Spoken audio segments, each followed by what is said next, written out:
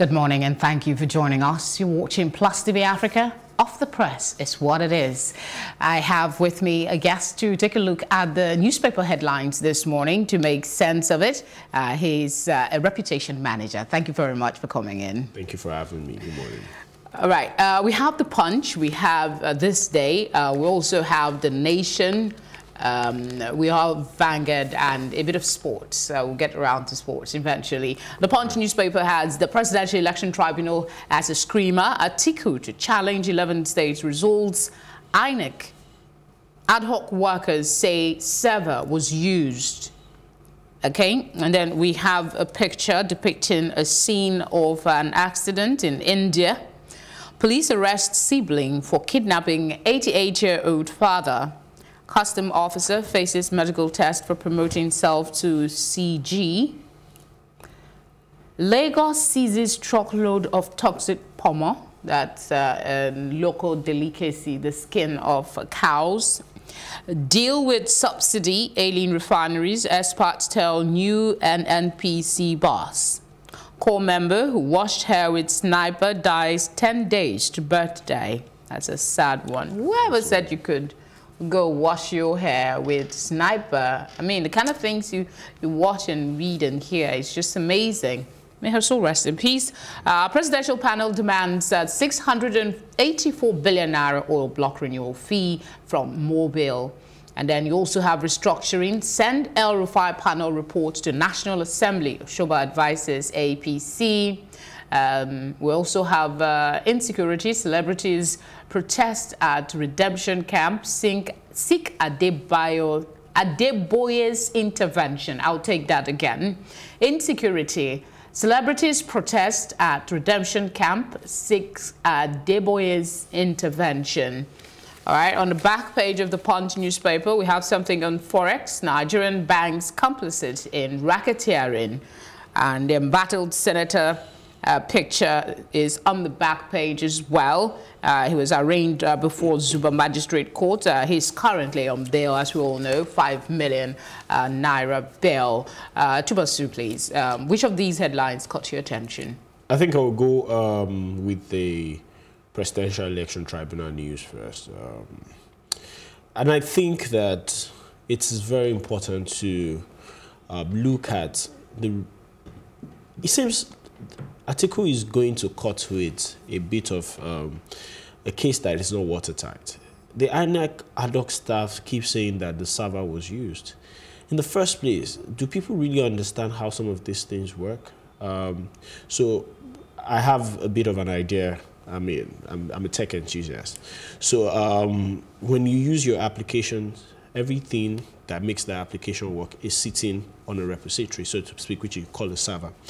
What INEC is saying is that the fact that you used, for you to be able to use that card reader, it's connected to a server because it's fetching information from a repository to confirm. So when they tap your card that has a microchip in it, an NFC, it reads the data in that card, sends it to the server for confirmation. Does that mean that when you transmit results, the result on the server is what is used? No, because there were places where during the election, they did not use the card reader. There was a control sheet during election. So yeah, but what their argument is, there must be, I don't know much about it, but it seems there must be a record of the number of times information was extracted from that server. That's what I'm saying, that the tech part of the election was not used in its entirety. So because there was a control, so there were people that, I mean, where I voted, the person who voted before me, the card did not read, if I remember correctly, the card reader did not read his card. So what they would do is to look at the control sheet, look at your card. Is it the same face? Is it the same name and all of that? Tick it off and record. That person's vote is not going to be recorded on the server because the card reader did not read his card. So the only thing you can use is that control sheet.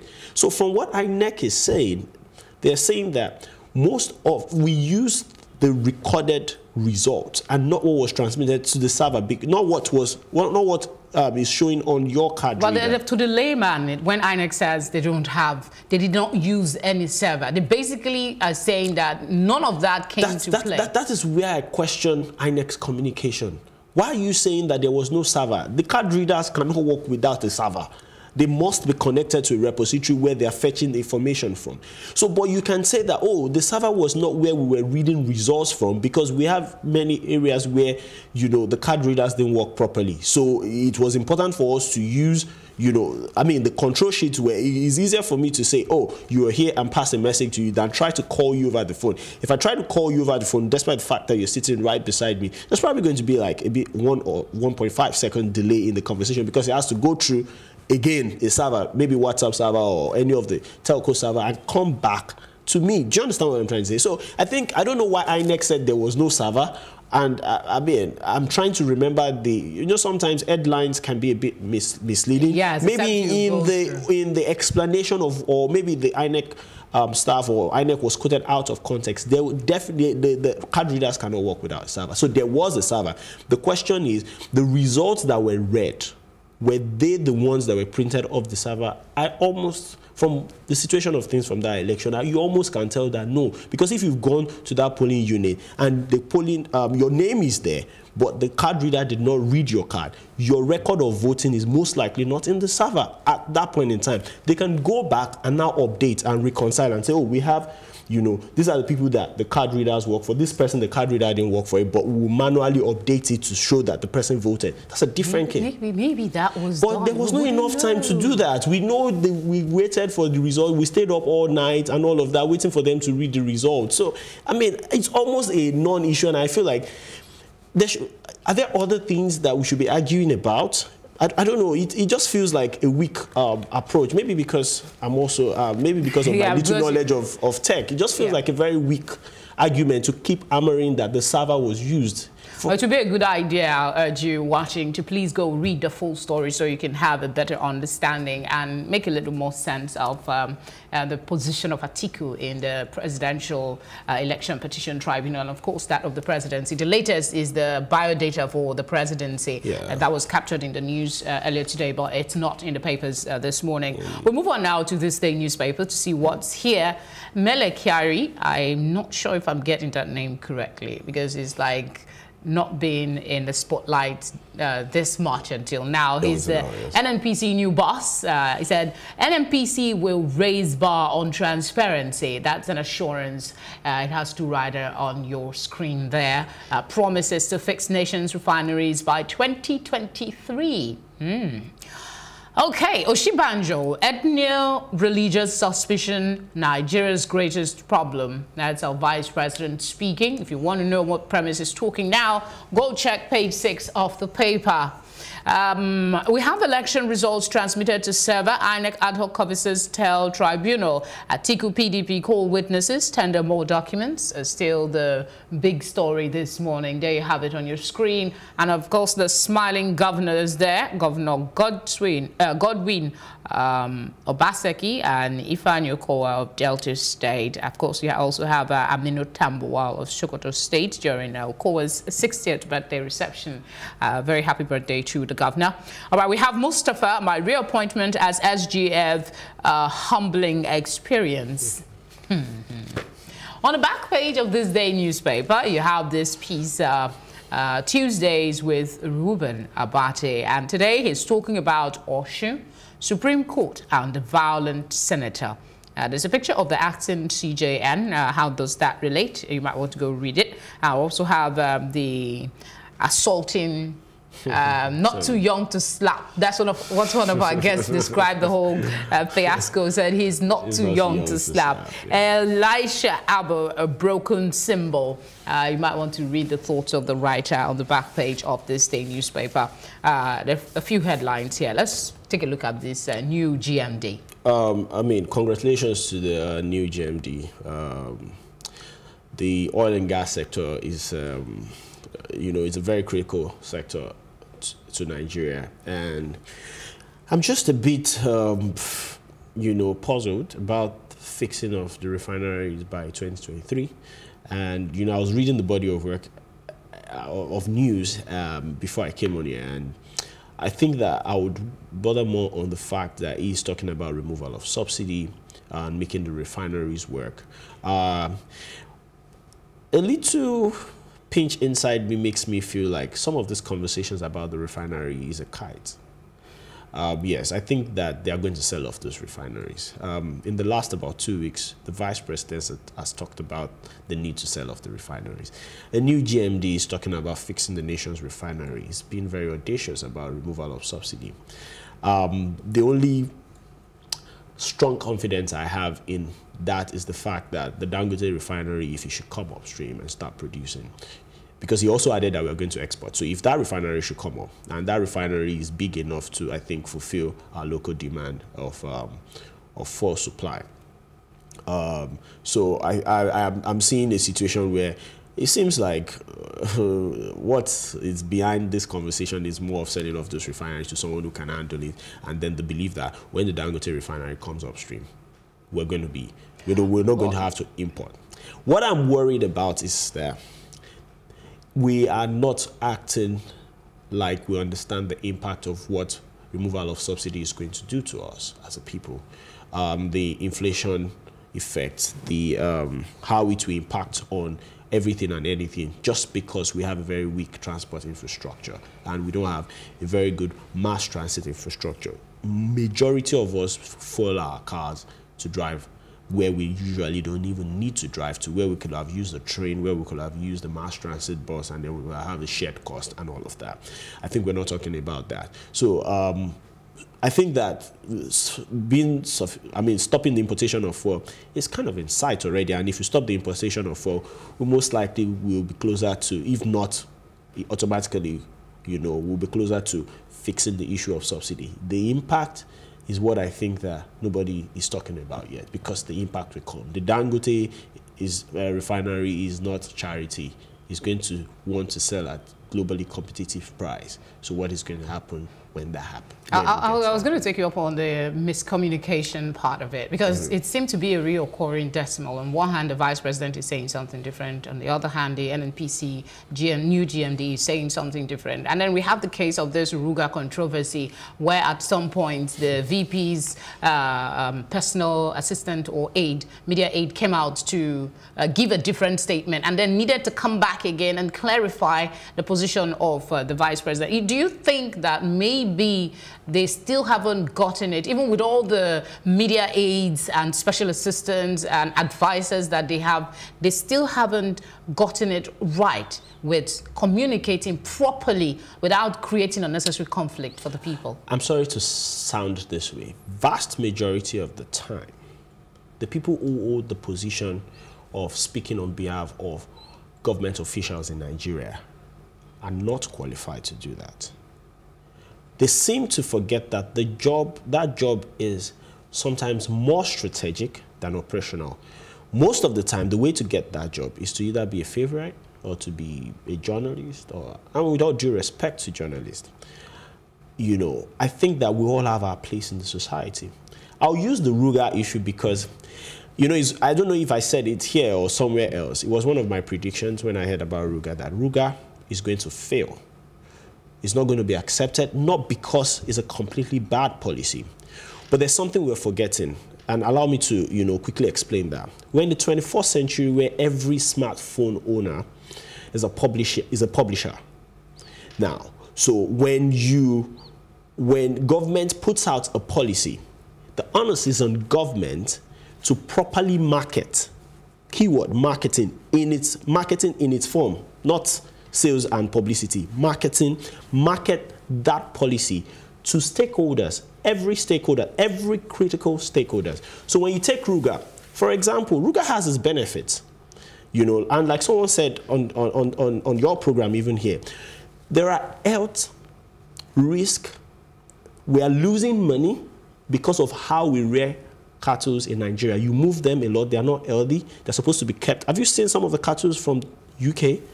Do you understand? So the benefits are there.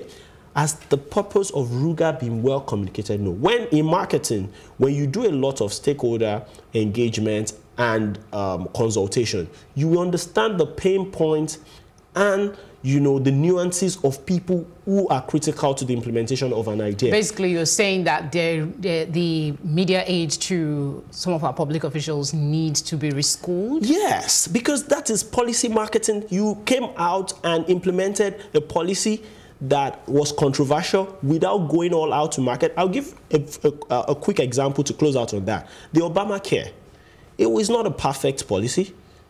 But as strong-headed and as very vocal as Trump and his supporters are, they couldn't throw out the Obamacare, which is the Affordable Care Act. It's not a perfect bill. Why? Because it was a properly marketed policy. You would think that the Obamacare was a product. They marketed it so everybody could understand it. And the way human beings are structured, we're always looking at what is in it for me. The moment people can get what is in it for me. So let me give you an example. If someone told you that Ruga, for example, was going to make our cows more healthy to consume, so the meat you're taking is going to be more healthy, would you not become more emotionally connected to it? Second, and I'll close out on it, do you know that abattoirs in Nigeria are very, very controlled? Do you know you can't just wake up somewhere and start killing cows there? Sure. Government, sure. Why? So why can't we do that? Because it's the health risk that comes with everybody opening abattoirs everywhere is we're kind of closer to it because we've become a bit schooled about it. Why didn't anybody school us about Ruga? The Ruga issue is definitely I'm not saying it's a perfect policy, don't get me wrong. It's a big issue, and if we start going down that line, we might not get done. So I mean, to just go to take us back to the news, I think that every time government comes out to talk about issues that borders on policy, there has to be clear-cut communication. Are we going to sell the refinery? Should we sell it? What are the benefits and the pros of selling it? And it has to be done. If it's not done, then the GMG of NNPC is going to say that it will fix the refinery at the back of his mind, thinking that, oh, we have two options, either use government money or sell it off. And then, you know, we will know where it stands. So. All right. We have to go to the Nation newspaper now and take a look at some of the headlines here. Oba of Lagos, Obasanjo is problem with Nigeria. I hope my eyes are not disturbing me as it did the other day. Oba of Lagos, that's it on your screen. Obasanjo is problem with Nigeria. Governors Tinubu, King Jibe, others call for national unity at Osoba's 80th birthday. There's a picture of the celebrant on the front page. Just beneath that, we have the Abo pleads not guilty to assault charge. I'm wondering why he's pleading not guilty when he had already come up to say he apologizes to the woman and some other issues.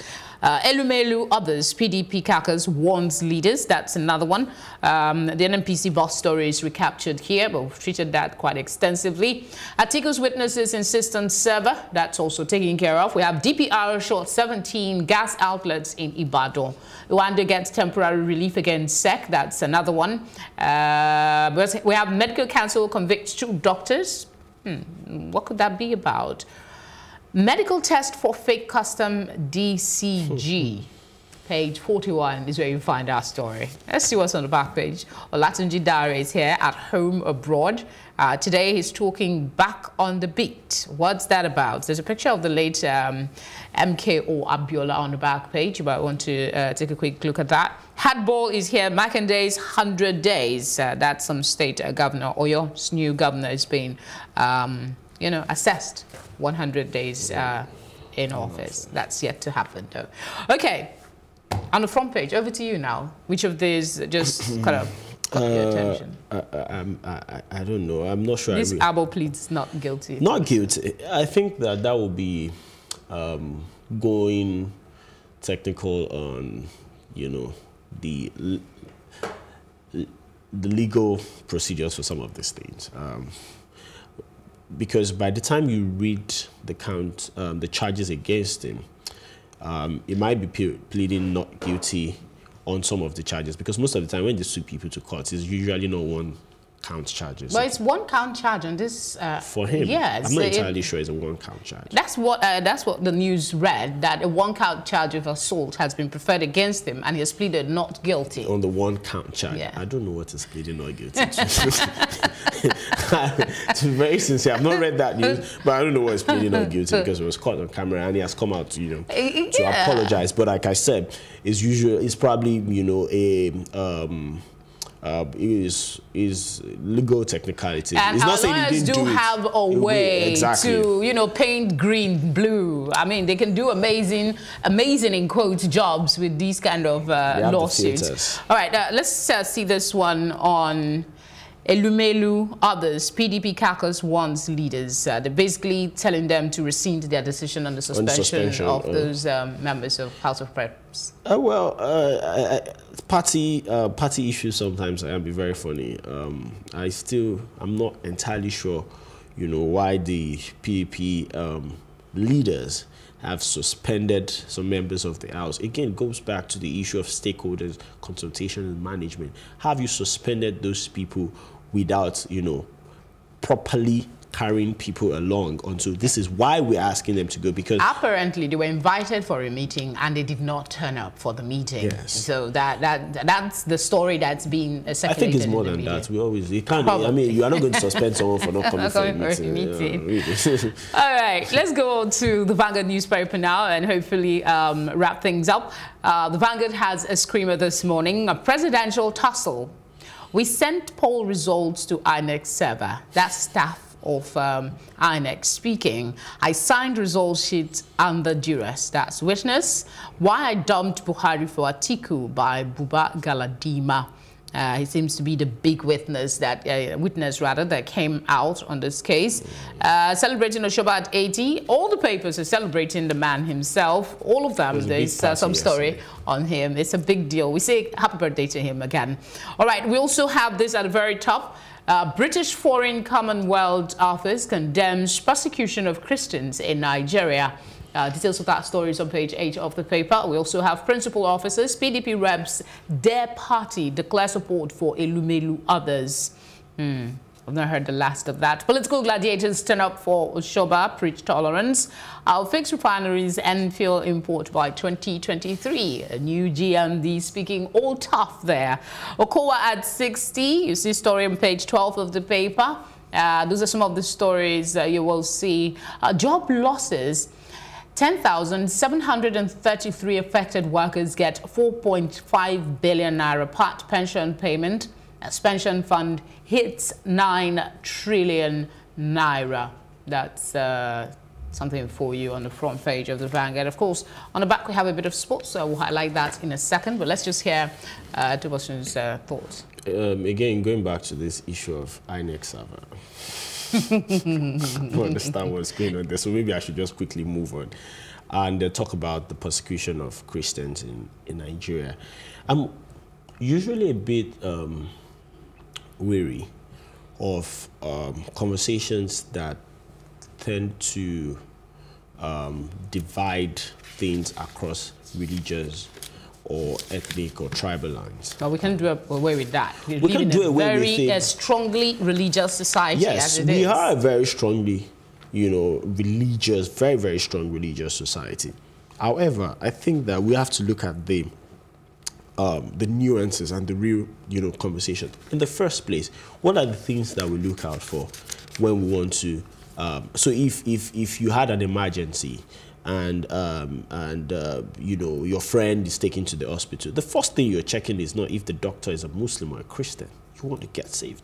So every time things like this come to the fore, you know, I call to question what is the objective of this conversation, and are we making conclusions on isolated issues? You know, are we drawing conclusions from isolated issues? Because I'm asking, say that Christians in Nigeria are being persecuted. If we're looking at this from the north, I think we should understand the cultural nuances of places, you know, and also know that there's a peculiarity in that area. In Lagos, I don't think so. In the west, I don't think so. In the north, you can almost a bit understand how, you know, the north operates. And we have to come to realize the situation of things there and move from where we are to where we want to be, and not from a. I'm not very comfortable with headlines with like that. But it will make sense though if we go read the entire package and see I mean, what premise they're coming from. If it's just how certain things are not, you know, very welcome in those places, like, you know, prostitution, alcohol, they're not openly welcome, which is why they almost want to say, oh, there's an area for that, even if they do it inside their homes. Yeah, but they're saying, no, this area don't do this here. You can go and do that here.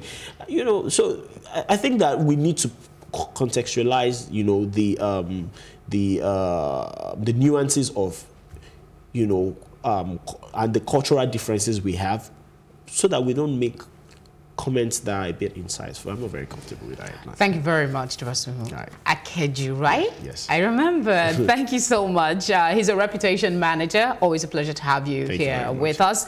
We have some sports stories. I'd just like to highlight a few of them before we say bye-bye for this morning.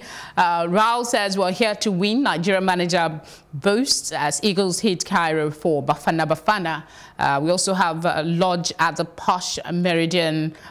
Yeah, they're being taken care of, basically. Mikel beating Cameroon has given us confidence. Super Eagles keeper insists ahead of quarterfinal fixture. We also have something on PSG confirmed Yerma is a wall after Barca target fails to show up for pre-season. Those are some headlines you might want to read. Of course, there is Soccer Talk, AFCON Diary 6 by columnists there. And on the back page of the Complete Sports is transfer stories, loads of them actually. Yema is a wall. That's another one for you. I guess that's a wrap this morning on newspaper headlines and Off the Press and Plus TV Africa. I want to thank you especially for sharing your morning with us. Do go to your vendors and catch some of these headlines and read in detail so you're better grounded. Thank you very much for watching, and do take care of yourself.